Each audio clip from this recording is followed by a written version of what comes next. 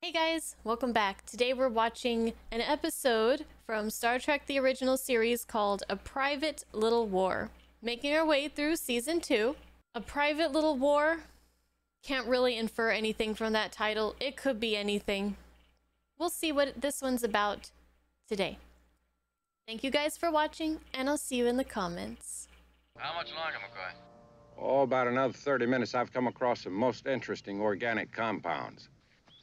Large prints. Yes. It's the Mugatu. Aside from that, you say it's the Garden of Eden. Or so it seems with the brash young Lieutenant Kirk in command of his first planet survey. These people stayed in their Garden of Eden.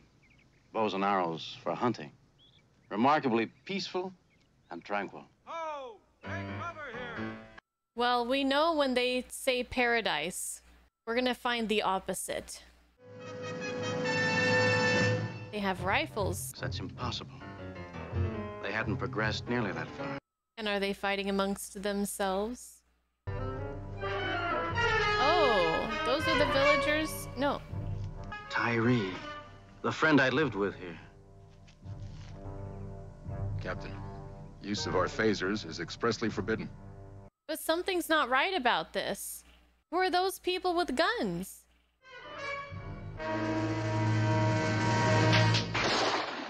Villagers. Private little war, huh?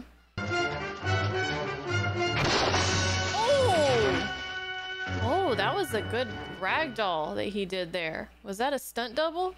Spock.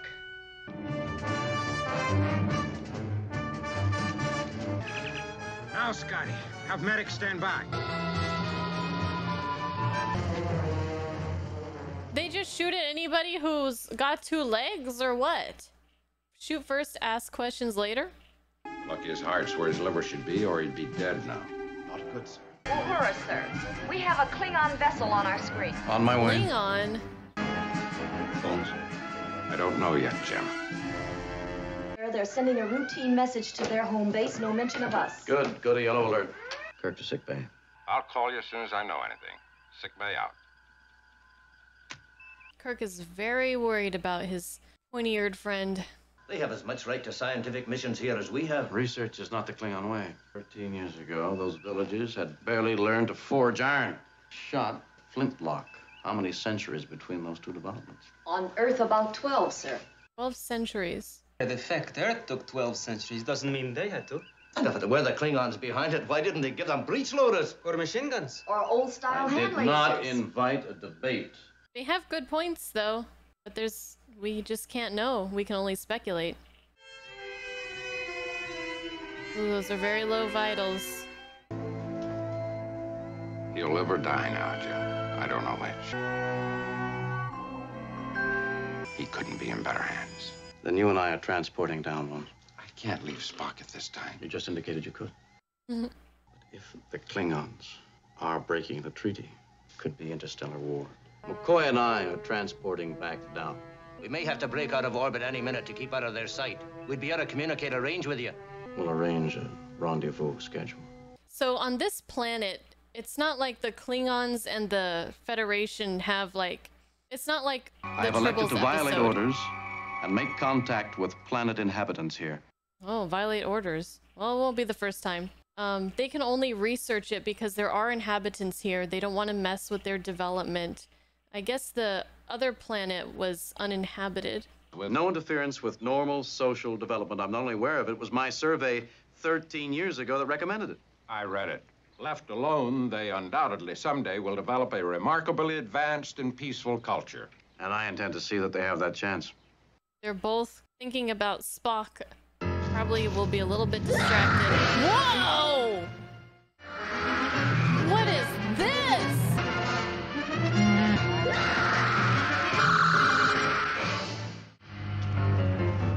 Oh no. He got him. Took full poison. Fangs. He got bit. Enterprise, come in. McCoy. Emergency. No contact. They left. Out of orbit. Well, see, it's a good thing you came, Bones. I can only keep you alive a few hours with this. Tyree! Yeah, the locals will probably have some sort of antidote. Oh. And lucky us, here they are. A Mugatu attacked him. He's James Kirk. He's a friend of Tyree's. Blast it, do something! He's dying! They not understand? Why is he just sitting there staring? Take him to the cave. I bring Tyree. Oh, okay. Kirk is right about the people here. They are compassionate and gentle. I've learned the hunter Tyree is now their leader. He is expected to return shortly with his wife, who they say knows how to cure this poison. Good. I must keep him warm and alive until then. You and your Garden of Eden. It's always the Garden of Eden. It always gets them, huh? Now, where did these people come from? And how did they get guns? Oh, that must be Tyree. What is she wearing? Look at her hair! You could be killing them instead. In time, the villagers will return to their ways of friendship. They kill your people. I am a Kanutu woman. Seek us, because through us they become great leaders. I took you because you cast a spell upon me. And I have spells that help me keep you. What is that, catnip? This is strange. The night of madness. No. Is that a horny plant? Forgive me. There are strangers in our camp. One has taken the Mugatu bite. He dies. Her hair is dark. Bring him when his head clears. Yep, he's all over that catnip. I don't trust her. She just looks so different from everybody else. Her clothes, her hair, the way she acts. Ooh.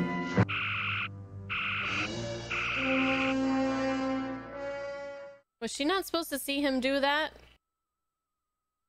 I love her bell bottoms. Where's Kirk? You wish me to save him? You must. My remedies require I know what kind of man he is. He was made my brother. No. Quickly, or he dies. When he said she cast a spell on him, he was joking, but I think it was the truth. Oh, no change. Looks about the same. I've seen this before in Vulcans. A form of self-induced hypnosis. You mean he's conscious? Well, in a sense. I suppose he even knows you were holding his hand. Oh, you weren't supposed to see that. Good nurse always treats her patients that way. It proves she's interested. She will cure him. Is that thing alive? A mako root. Oh. It moves. For those who know where to find it, how to use it. Ouch. So did he tell her about Kirk? What did she want to know about him specifically?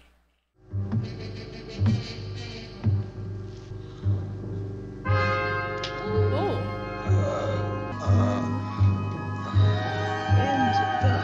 This is very sexual. Together.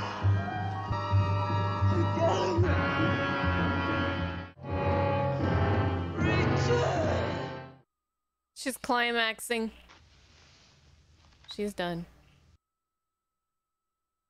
Well, I don't know if it was just the root or the blood and all that theatrics that did it, but it did something. I had the strangest dream. That you were being violated? I think I was asleep.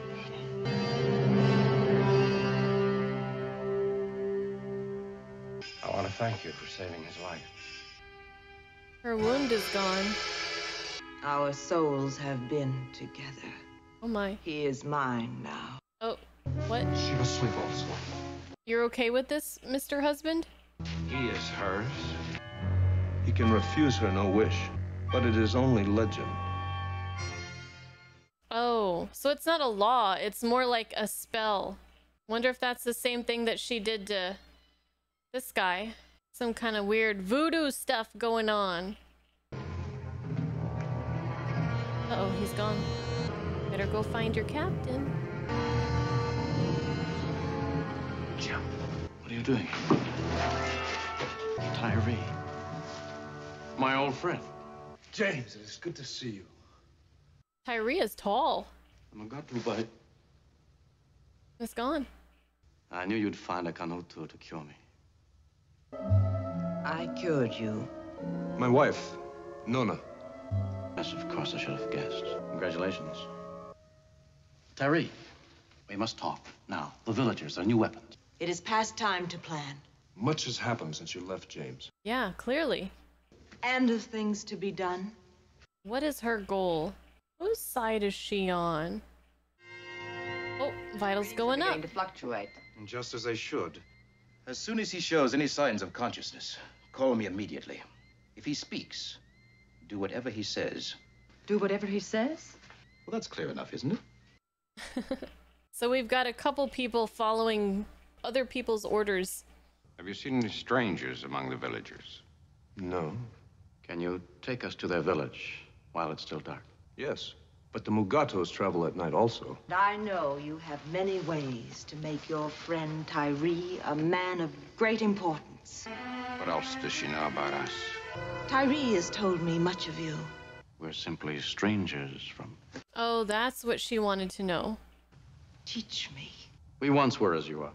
There came a time when our weapons grew faster than our wisdom, and we almost destroyed ourselves. We learned from this to make a rule, never to cause the same to happen to other worlds.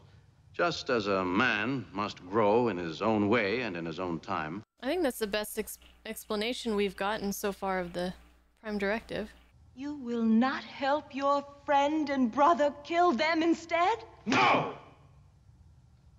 I said I will not kill!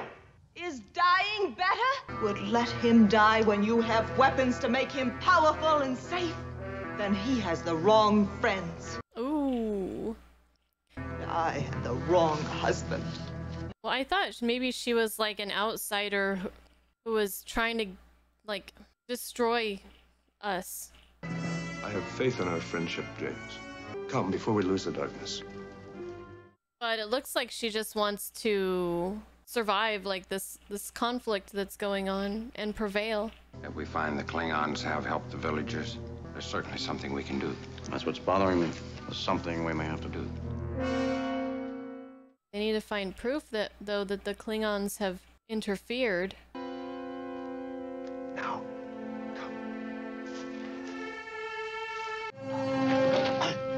Gun, ammunition, doctor.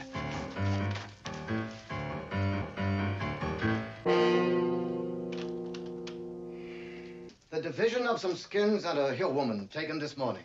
It's hard to divide one woman.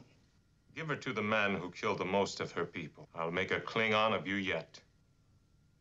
Well, have they broken the treaty then? Notice what we've done to the striker. When I return, we will give you other improvements. Wonder what the Klingons' goal is here in helping one side of the people.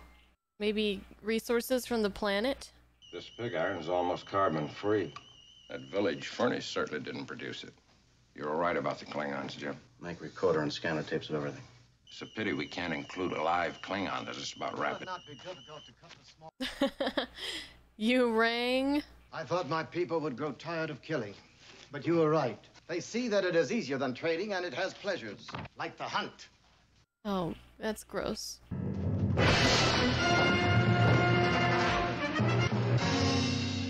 Oh, not good. Move back. See, all these people have dark hair like her. Nurse, hit me.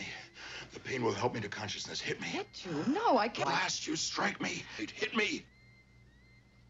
Harder. Harder. Again. What Kinky. are you doing, woman? Go! Oh, Scotty. Can't you see the doctors are doing their medicine? That will be quite enough. Scotty's like, what the hell is going on? What's this all about? A Vulcan form of self-healing. Thank you, nurse. I'm quite fully recovered. Yes, I see you are. Spark ignites the powder and fires the flintlock. So now he's teaching them? Well, he's just teaching them how to kill and fight. It's not bad enough there's already one serpent in Eden teaching one side about gunpowder. Well, Each side receives the same knowledge and the same type of firearm. Have you gone out of your mind? It does put him on equal footing. If this planet is to develop in the way it should, we must equalize both sides again. Jim, that means you're condemning this whole planet to a war that may never end. Massacre after massacre. All right, Doctor. Well, it'll just be a one-sided massacre the other way. What is your sober, sensible solution to all this? I don't have a solution. Do you remember the 20th century brush wars on the Asian continent? Two giant powers involved, much like the Klingons and ourselves. Yes, I remember. It went on bloody year after bloody year. The only solution is what happened. Balance of power. And if the Klingons give their side even more? Then we arm our side with exactly that much more. And what about your friend Tyree? Will he understand this balance of power? Probably not. He wants to be peaceful. It seems like we need to get the Klingons out of here so they don't keep making the other side stronger. Fight, he will be one of the first to die. War isn't a good life, but it's life. His wife is the only way to reach him. Maybe she'll convince him. I think we need to deal with the Klingons first. The Klingons? They haven't spotted us yet, sir. Stand by to signal the captain. Are they back in communicator range, I guess? Oh, this music. Oh, and that look. Oh, boy. You are here because I wished you here. Oh, I thought it was my idea. Yes. They always believe they come of free will. No. Can you smell this fragrance? Some find it pleasing. Yes. I would like... It's the plant that does it, not anything else. Is this his first time seeing from the outside what she does to him? Yes, you are lovely. Oh no, he's got the horny bug. And he's got a gun! And he's jealous! Good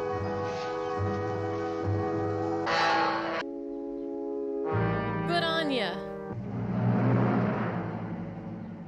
He says, no, this is evil shit. Oh, he just left? Oh no, the thingy!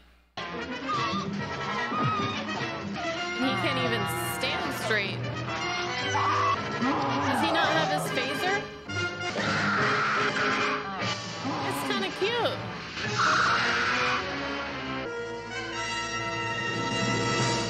Where's Captain Kirk? Ooh.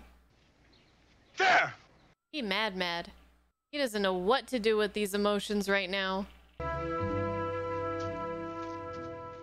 Oh no, I don't think it's a good idea that she has that. I do not want it. He doesn't want to be tempted to use it again.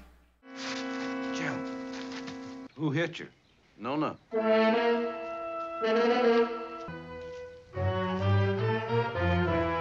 She's gonna try to zap them all? I bring you victory for Apella.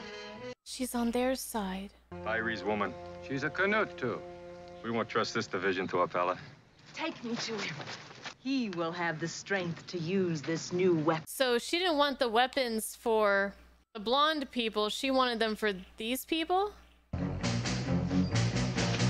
Well, someone might have to be made an example.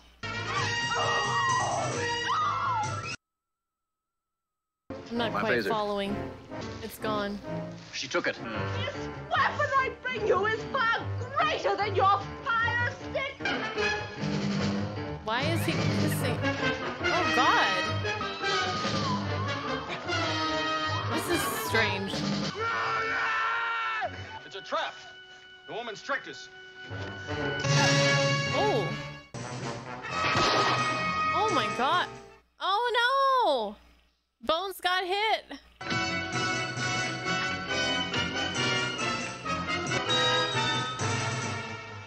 Is she dead? Oh my God, he's killing him.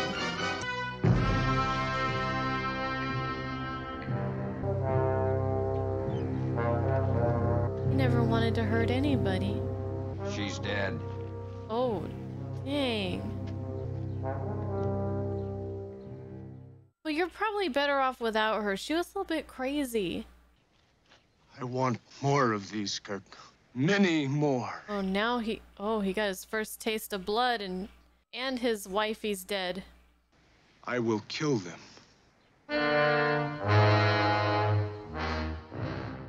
Not a peaceful people anymore. Their leader has bloodlust.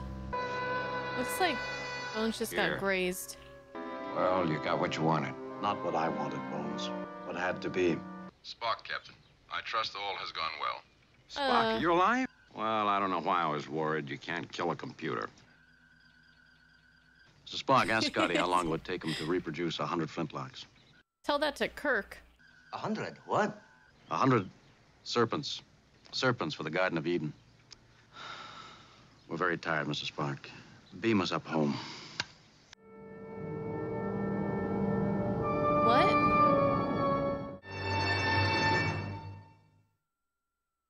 That was the most abrupt ending of any episode ever. So, I mean, the Klingons give guns, so then we give guns to the other people, and then like Bones said, so then the Klingons give the other side stronger guns, so we have to give this side stronger guns, and Kirk says, well, we'll just have to keep doing it forever and keeping the balance? Didn't the Klingons break the treaty, the Organian treaty? I'm confused. This just doesn't seem like the best strategy. It doesn't seem like they've resolved anything. I don't feel good about that. I feel bad about that. I feel dirty. Like I have to go take a shower of this bloodlust and violence. Okay, well, the girl was hot. She had a great outfit. Loved the pants, the bell bottoms. But I think that one is a little bit beyond me. I thought it was going somewhere, and yeah, it just didn't feel like a satisfying ending. I was waiting like for the resolution to this problem, and the solution was just the thing that Kirk said earlier that didn't seem like a good idea at all. I'm with Bones on this. Like, this is not the way. There was a lot of weird, like, sexual stuff happening in this episode, too. I think the one good thing about this episode was Christine Chapel slapping the shit out of Spock. And then that other guy slapping him, and Scotty being really, really freaking confused. That was great. Everything else, weird. Like I said, the weird, like, sexual stuff. There was a lot of sexual energy. There was this weird, like, voodoo stuff going on with the root and the blood and the wounds going away. Like, what's the explanation for that? And the plant, the horny plant, the catnip, the horny catnip. It's really just, you know, I guess this is just really to hit home the dangers of not following the Prime Directive and interfering. We had, you know, with a piece of the action, at least they were able to somewhat kind of find a solution that seemed like it was going to work, at least for a time. But yeah, they had like a kind of paradise, Garden of Eden going on, where they were, for the most part, pretty peaceful. They were advancing at, you know, a nice natural pace. And then the Klingons came and showed the I can't remember the names of the sides, but the black-haired people showed them how to kill in an advanced way, and those people liked it. They found pleasure in killing the other side. And then we introduced that same bloodlust to the blonde people, and also jealousy to this wonderful person that Kirk befriended, and introduced a lot of hate and a want to kill out of revenge, the jealousy. If nothing else, now it really hits home, and I'm glad they explained how the Prime Directive came about. That was really cool, because you guys have explained a lot about it, but the episodes that I've seen so far have touched on it but not really given an explanation. This was a really good explanation of like why it's important, what happened to make it a thing, and now we see just the application of that and how bad things can turn really quickly. So this is a warning to us all, and Spock got slapped, and that's about it. I wonder what you guys thought about this episode. Do you like it? Do you not like it? Did you change your view on it from when you first saw it? Because of course this is my first time viewing, so this is just my initial reaction. So yeah, this was a little bit of a weird one for me. Not sure I was really digging it. The good thing is, watching Star Trek is never a waste of time. I had a good time here sharing this with you guys, and I will see you guys in the next one.